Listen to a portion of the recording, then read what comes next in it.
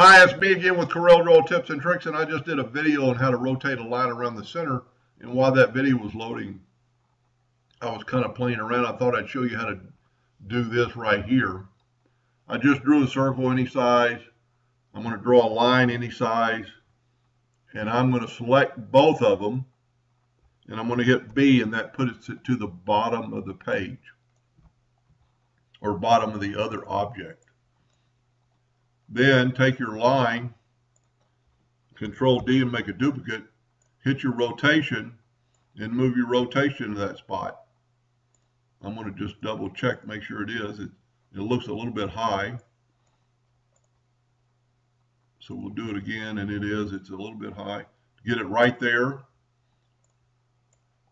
Now take your line and Control D and make a duplicate and rotate it 10 degrees or whatever. Then take this one and rotate, make a duplicate and rotate it 10 degrees, but the opposite direction. So go 350, 340, and it'll go downhill that way.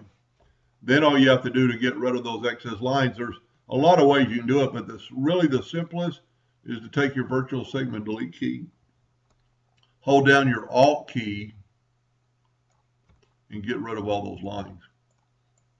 And there you have a different type pattern, and you could keep playing with this till the cows come home. Let's Control D and make a duplicate and then flip it, and look at that right there.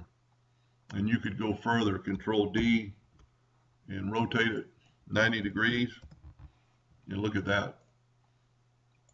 In just a few seconds you've drawn an abstract drawing. Anyway, I hope that helped a little bit. Thank you for watching.